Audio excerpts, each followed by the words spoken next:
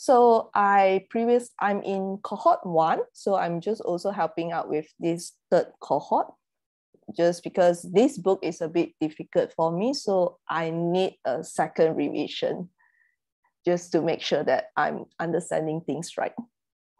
So what's the purpose of book club?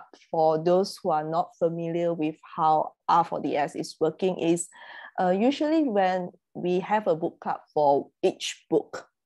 So this is a book by Gareth James, and this is the second edition.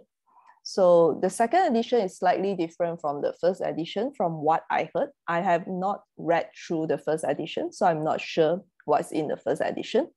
But the second edition, I think it has a lot more of the Bayesian statistics, because I'm right now like halfway in the book. So I realized it has a lot more Bayesian stats, then it goes more beyond linearity. So it doesn't only talks about those linear models. It also talks more about classification models a lot. So our book club meeting will be weekly. So unless there's very major holidays or everyone else agree to postpone it, most probably we will have our meetings every week. So, okay. So each week, how is going on? We have, yes. Sorry to interrupt. I just had a quick question before we go ahead. From your perspective, is this going to be more R-focused or statistics focused? Yeah, I was going to talk about that. So the book is, I think it's half on stats and also half on. So how we've been doing it for the first cohort is we spend about 1 week. Someone will present about the theory part. Then we will spend another week on the R labs. So maybe like half. So 1 week on theory and 1 week just on the basic stuff. Then you have another week when we just go through the labs exercises. Because from what I'm been experiencing, the book chapters is a bit complicated and it's actually quite long for certain chapters, except chapter 5 or maybe chapter 1 and chapter 7. Those are the shorter chapters, but the rest of the chapters, they can be quite long. So what we've been doing is we spend about 2 weeks just talking about theories, then 1 week on the lab. So it's about 3 weeks for the longer chapter. Does that answer your question? But we can definitely discuss like how you guys want to do it. I think each cohort will be slightly different. So it depends on what you guys prefer. Like we will go with just what the majority prefers. So back to the book club meetings. So each week we will need a volunteer to present a chapter. As I mentioned earlier, because some of the chapters can be quite long, then you guys might have work commitment, like study commitment, or maybe like family commitment. So if you want, you guys can share the chapters instead of like one person present one chapters.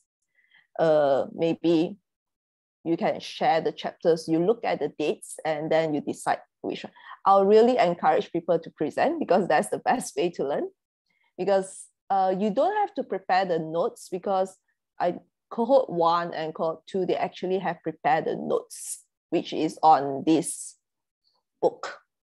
So if you just go to our R4DS book club -ISLR, these are where all the notes are, and you can get the notes, and you can also refer back to the YouTube videos for previous meetings.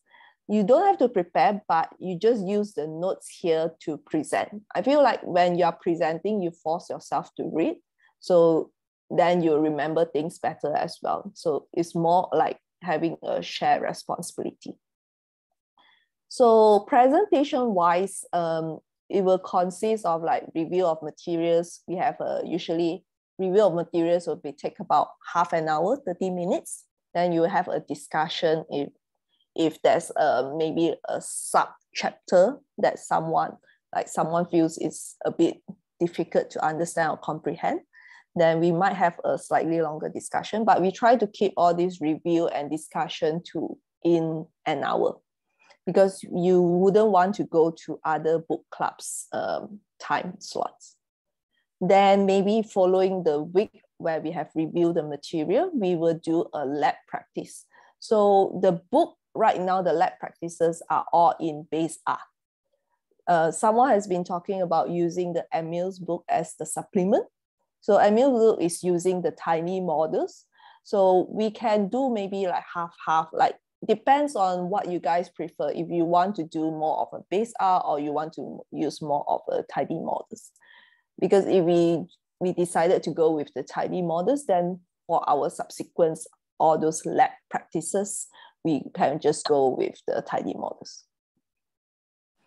So information on how to present is all in the GitHub repo on this link. So all the presentation, including the meeting today, will be recorded and we will just upload it to the YouTube channels. So before that, let me share. So if you go to the Slack, right, there's a cohort 3 sign up. So for our next meeting, which is chapter 2, which is quite soon, do we have any volunteers for that? So chapter 2 is more on the theoretical parts. So it doesn't really have a lot of lab, even for the labs, it's quite basics. And do we have any volunteers, like anyone wants to do chapter 2? Or maybe you guys can even start to sign up for chapter 3, 4, 5, and 6. So the dates I actually have posted all these things. Yeah, and we do not have, I think, I'm not sure about this week for March 14. I believe it's a daylight saving thing. So we might not have a class, but I need to check with John whether we are not having a class. Oh, sorry, I'm sharing screen. Oh, okay, someone posted. Sorry, I didn't see the chat. So please do sign up. Like, I highly encourage people to sign up for chapter 2, which is next week. You don't have to prepare the notes. The notes are in the book. So you just go through it here. Is this statistical learning. Next, so we will be using the second edition. You can obviously read the first edition, but I will just encourage you to just read the second edition. So we try to cover 1 chapter for every 2 weeks. I think that's the best idea. But for certain chapters, like shorter chapters, I think we can cover the theory and the lab in 1 week. Okay, so we will not have any, we will not cancel the meeting. We will have meetings every week unless for the daylight saving week. So introduction for first chapter, I'm not sure if everyone has read the chapters. So for first chapter, it's just very basic. It talks about, so what are the various types of statistical learning. So then the objective is also to understand why this book is useful for you. Then they also listed out some of the mathematical notation that is being used throughout the book, then the layout and also type of the data. So first part is talking about what is statistical learning. So statistical learning is what we usually use for machine learning framework. So it combines all those like statistics as well as some functional analysis to make connections between area that you want to investigate. Okay, so we have 2 types, either supervised learning or unsupervised learning. So I think I'm more familiar with supervised learning, where we actually build a model to predict an output using an input. So let's say we have to predict wage from, predict wage from the age, education, or year, or maybe you want to predict a market directions, whether it's going good or going to the bad way from the previous day's performances. So unsupervised learning is more about where you have these inputs, but you don't have a specific output. So you're just looking at the clusters, you're looking at the relationship from what you have. So you're just finding all these structures things. So one is identify like clusters within the cancer cell lines.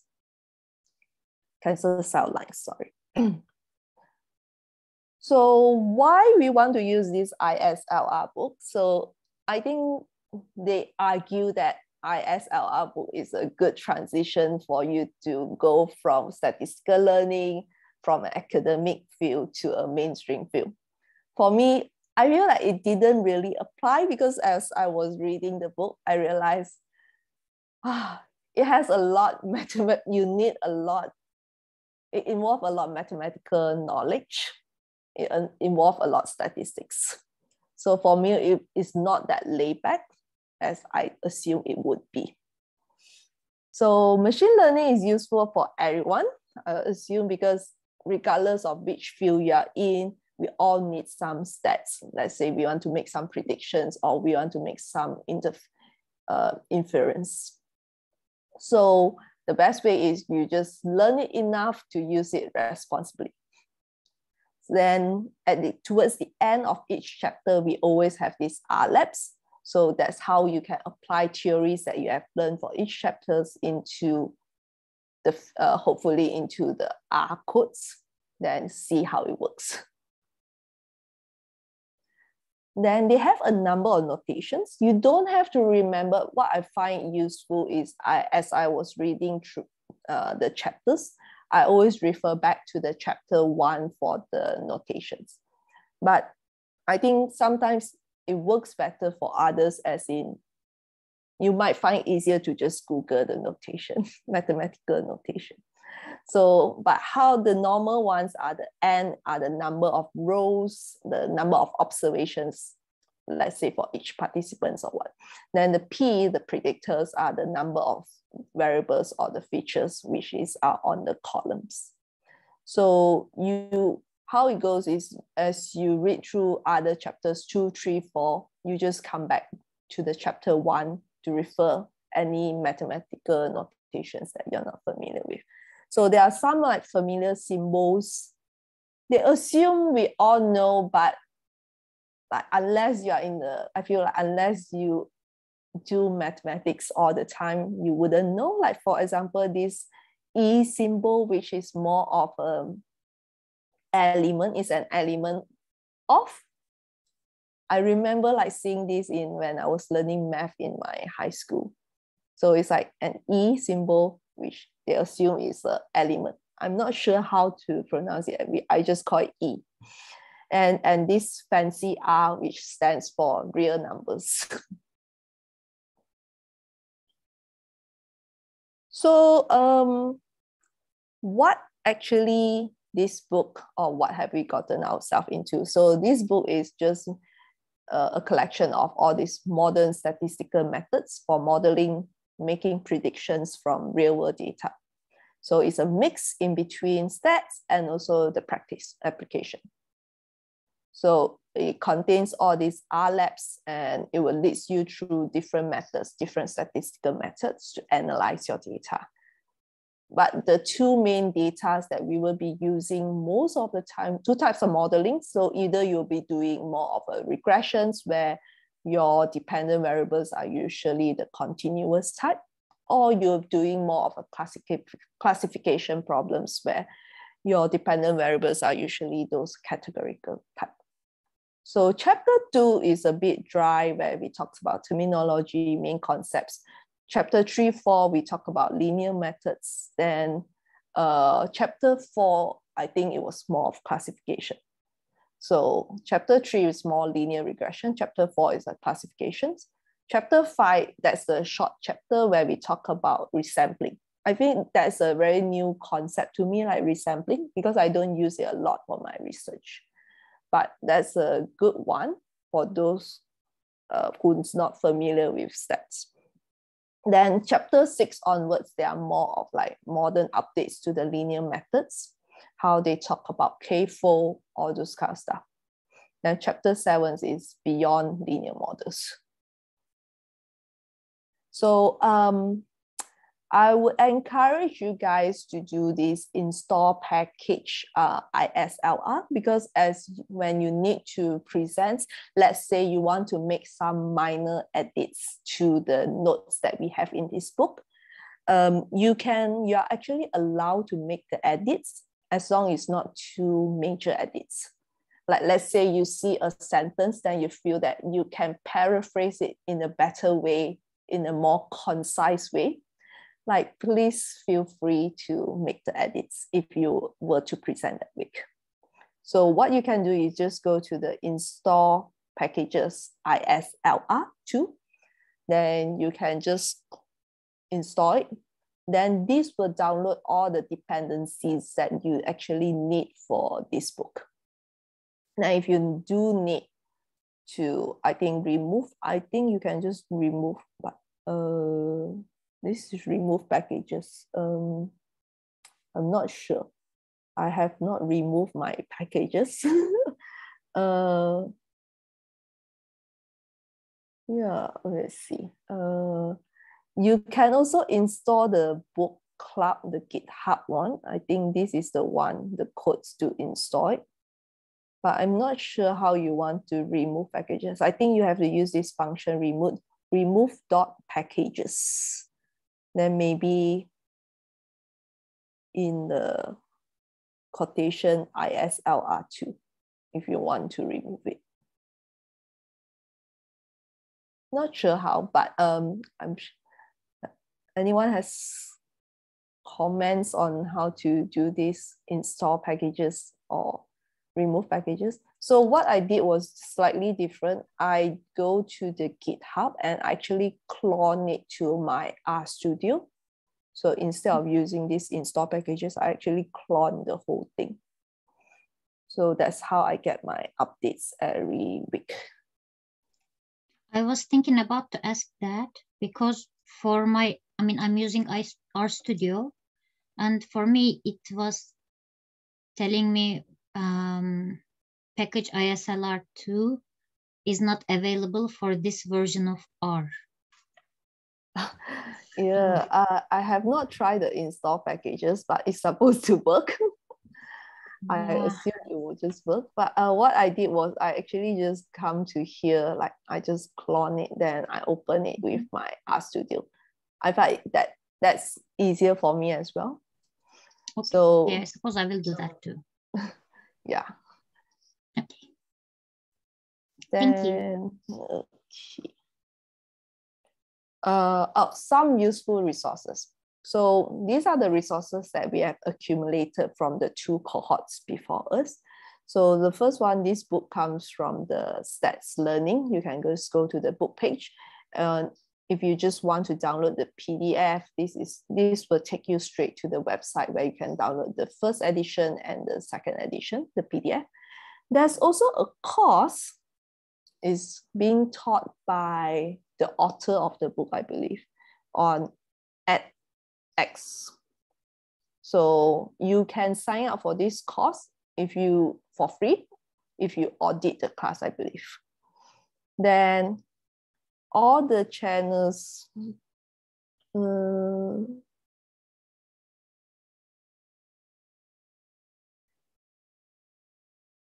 then all the videos for our meetings will be posted here on the playlist YouTube channel. Then for each chapter, because we have the lab, so towards the end of the chapters, there are 2 sections. So one section will be more on like testing your theoretical knowledge, and one section will be on the labs. So if you click on this applied solution link, it will bring you back to the codes for the applied exercises. So, but this one, I think they are in base R. So what we've been doing is Emil also has the same thing, which is, wait, let me see. If you go to ISLR tidy models, if you go to Emil's book, I think he has added all the code stats for each chapter. So this one, I think you guys can use this one. Chapter 2 doesn't have lab, but chapter 3 onwards, we have all these lab exercises. So he actually wrote a book, a tidy model equivalent books for the ISLR. So if you refer to the ISLR PDF, you'll be using base R. But if you want, we can also use Emil's book for our lab exercises. So we will discuss this towards the end after I finish the presentation. What else? So what is being covered in the book is the newer version, the second edition, covers more unsupervised learning, but it also covers a lot more of like naive-based, generalized linear models, a lot more Bayesians. That's what I found. We have about 13 chapters. Today we have about 8 participants. I think each of us can take up about 1 chapters because we are such a small cohort. So then someone else might need to present it twice. So look at those dates, then choose the dates that you are like most likely to be free, or the months that you are more likely to be free. So as I mentioned earlier, we have supervised learning, unsupervised learning, regression versus classification problems. So what are linear regressions for those very unfamiliar with stats or someone who needs a refresh? So regression is more about where in this book, what is interesting, they also introduce something like called the K nearest neighbors. So it depends on the number of K-fold that you have. The way that we classify models will be slightly different. So for classification, they talk about logistic regression. I believe this is in chapter 4. Then also we have linear discriminant analysis, LDA, also in chapter 14. Then resampling method, this is something I learned, cross-validations. So they have like 3 methods actually for resamplings, and they talk about the advantages and disadvantages of those resampling methods in chapter 5. Then follow up, you have all these linear model selections, those more advanced linear models. Then they talk about how this could be a better modeling over the standard linear regression, because the standard linear regressions is we're only using a straight line, which is what we are familiar with, like beta 0 plus x beta 1. But they also talk about how we can use like polynomials modeling instead of just using a linear regression. Then moving beyond, I have not read those chapters, but they have all these like polynomial regressions. They also have regression spline, the smoothing one, then local regression and generalized additive models. Then they also have like tree-based decision trees, the Bayesian additive regression tree. That's the one that I really wanted to learn. Then also some like machine learning support vector machines or deep learning. Then survival analysis, and towards the end, I think chapter 13, you have like unsupervised learning, where you talk about k-means clustering or hierarchical clustering, or PCA, principal component analysis.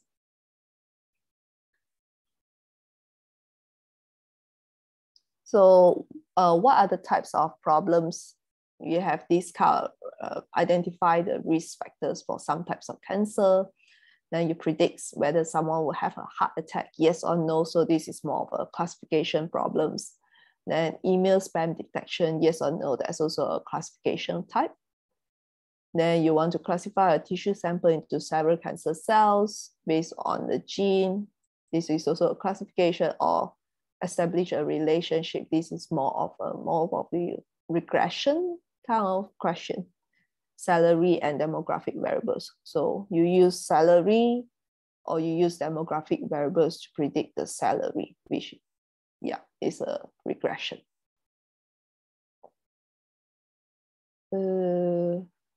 These data sets, they have a lot.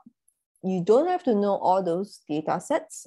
So as we go through the chapters, you can come back to the chapter 1, read through the descriptions of what each database covers, or else you can just, as we use the data set, as you go through the lab, I think you can just get the header or do a summary of your data set, then you roughly will know what are the variables inside. But obviously, it's better if you just read through a descriptions of what your data sets consist of. This is a shorter version of description. There's a longer version of descriptions in chapter 1. So this is the wage data. So they are predicting a continuous quantitative output. So it's a regression problem that we use for chapter 3. I heard that this data is a bit controversial, as in they are very, I think someone mentioned it as in it's very racist kind of data. I'm not sure about this one. So we have a few, stock market, all those kind. Then the meeting videos, this is for cohort 1. I think they are posted here, but the rest you can just go back to useful resources here.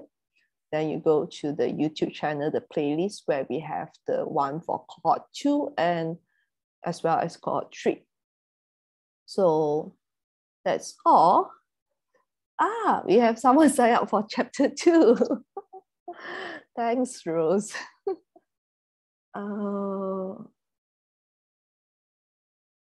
Yep. So classification, I will check back with John whether we are having presentation on this March 14th, because I need to check whether when is the daylight saving in US, because I'm not living in the US, so I have to check that. But if it's a daylight saving week, we will not have a meeting that week because it will totally mess up everyone's time zone. What else? Yeah, so now we have to discuss about, since we have someone presenting on week 2. So it's up to you, Rose, whether you want to do like 1 week theory, 1 week lab, or you feel that you can cover everything chapter 2 in 1 week.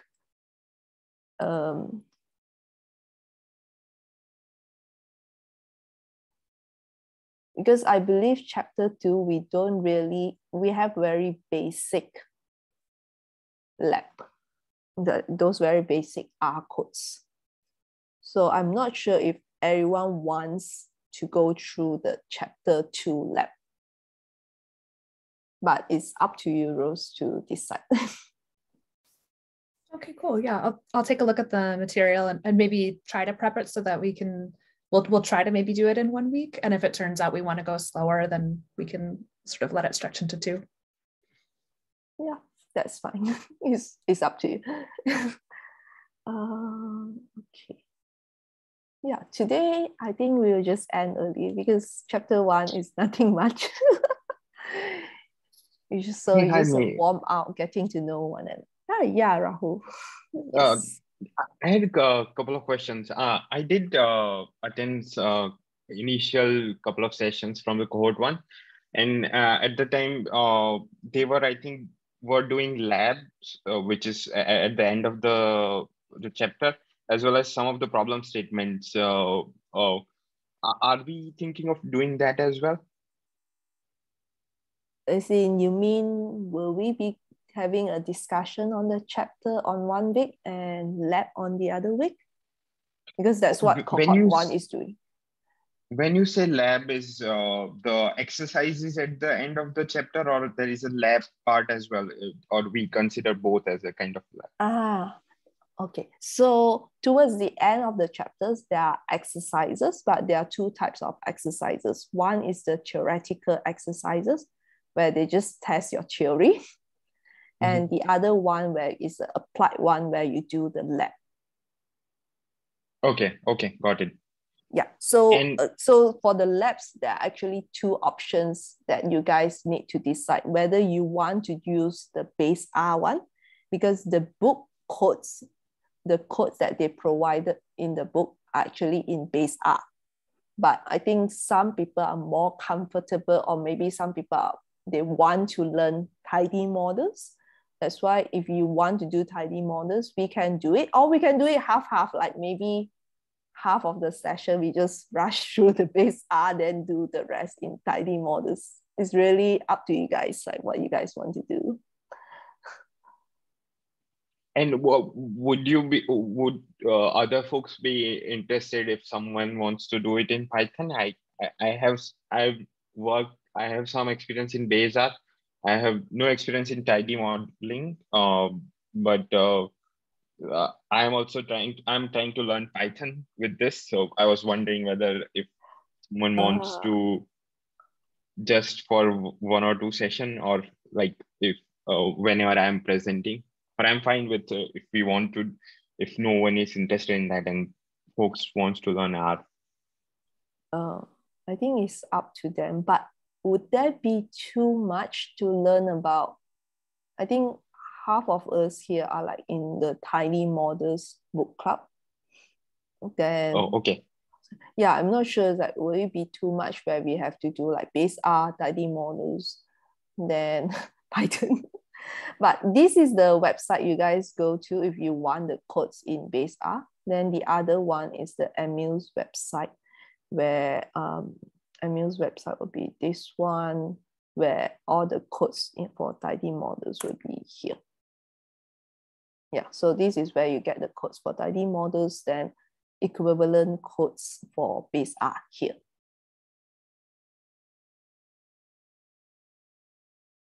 Okay, cannot read.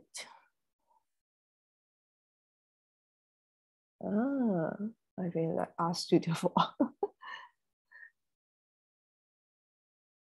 yeah, RStudio is a very convenient.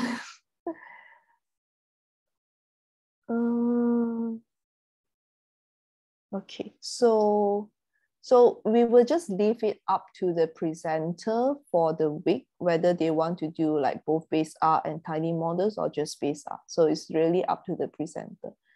But all the resources that I've mentioned earlier will be available in the links. So even though tiny models might not be covered in that week, you guys can still go through the chapters yourself. So the best is maybe we will read the chapter before the meeting, so we will have something to contribute towards the discussion. So you just making ourselves be have a set schedule, so we will come prepared for discussion. Any other thoughts? Anyone wants to contribute anything else? Any ideas or how we can make the meeting more meaningful or make it more fun?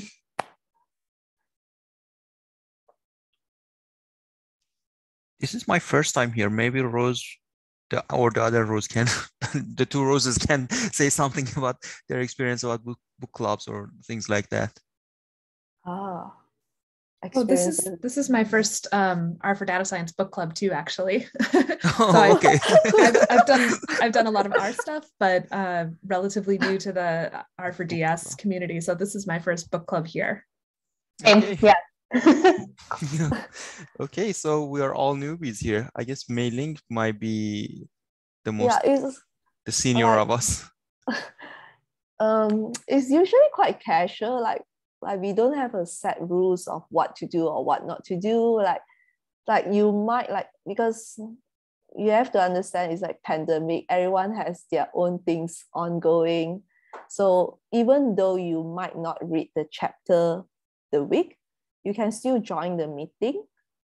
Then you can just rewatch the YouTube video later on. So it doesn't mean like we encourage people to come prepared, but things might happen. You might be very busy that week. Then you just have that 1 hour for the R book club. Then just join, like you don't really have to prepare. then if you decided, let's say you are signing up for the presentation, then you decided that something really bad happening or you couldn't cope, then just let me know. Then we will still have the meeting, but I will just cover up your presentation for that week. So no worries, like if things really happen. Yeah. There's nothing to be stressed about. It's like nothing fixed.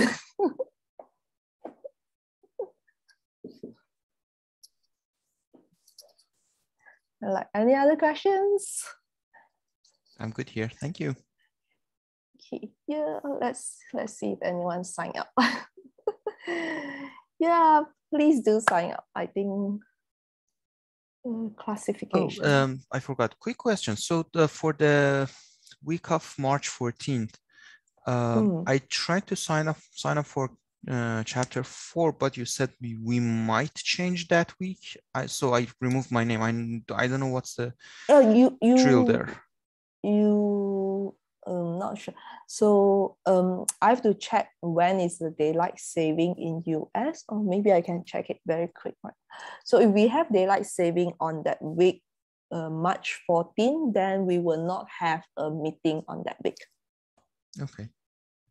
Yeah. So Google if you are signed up, even though you are signed up for chapter 4, so we might push your presentation back by a week.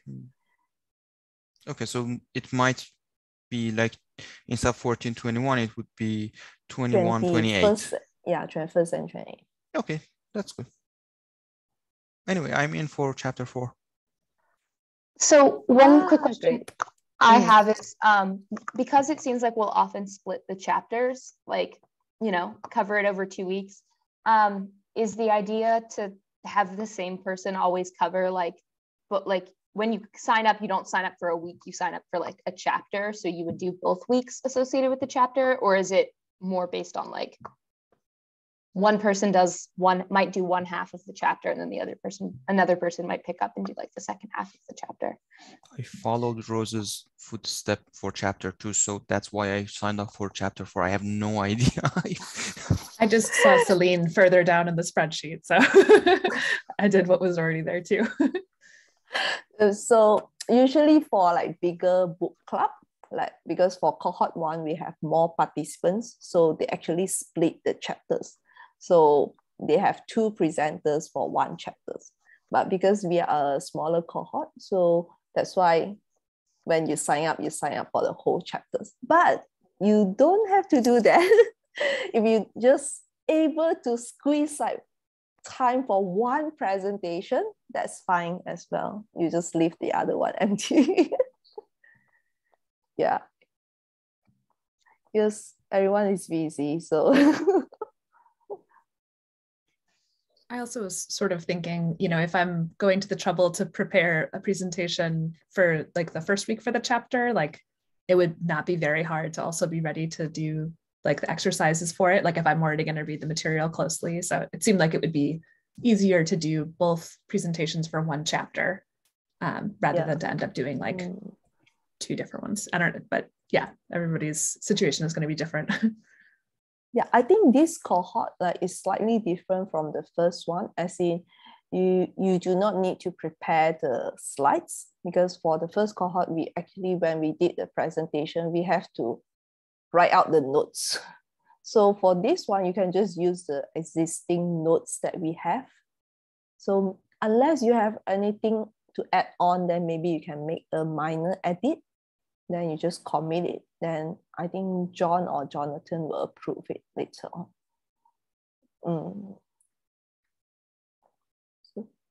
So I think less work, as in you don't have to prepare the slides.